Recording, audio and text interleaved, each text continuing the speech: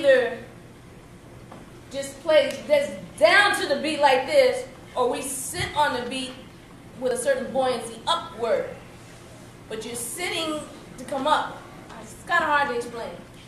But everybody has this figure at one point or another in the tune. Bam, bam, ba-dum. Right? Even to the lyric is clear. Love's calling. Okay? So, you guys don't get ahead of it. Okay? Dum, bum, like, don't rush me. Love's calling. Okay? Think of what we're playing about and think of the lyrics of the tune. Everybody has it at one point or another. Everybody does. Now, percussion back there. Same type of thing. You guys are like our motor. You like the engine that won't let us rest. While we sitting back here grooving like this, you guys are like chugging us along, keep us going right along. Don't let us fall behind, even though we're sitting back. Keep going, make it bad. You know, all that. That's you guys. So this shaker business, you need to find the right color that cuts through what's happening, that doesn't interfere with the other stuff that you gotta play. You got a tambourine? Hear the sound of your tambourine and find a shaker that does not sound just like it. So that I get not I get the same sound. No, you got an arsenal of stuff up there. So you're supposed to pick and choose. Get the concept of what we're doing and find the right instruments for what we're going to do. If you guys are limited to what you have, you need to talk to somebody.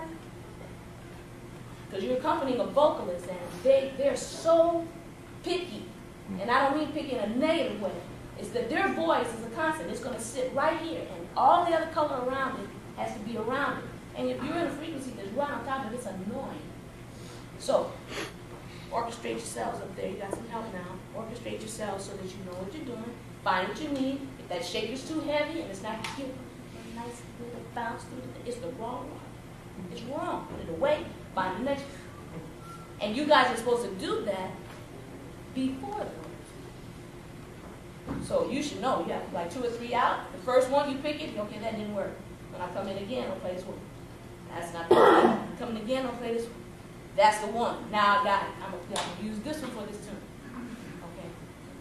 Ultimately, you're supposed to know the sounds of everything up there so that you would always grab the right one. See, at least it's written for you. Sometimes you got no parts, and you got to just go for it yourself. That means you have to know what everything you have on your table sounds like so well. But so pick and choose from me. Do a little homework on the break and also between now and Thursday to have what you want.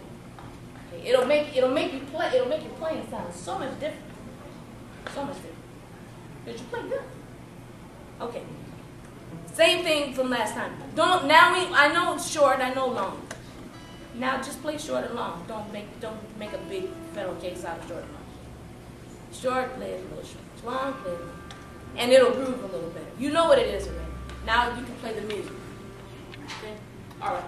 Back to my speech. Same thing as you got. Love calling.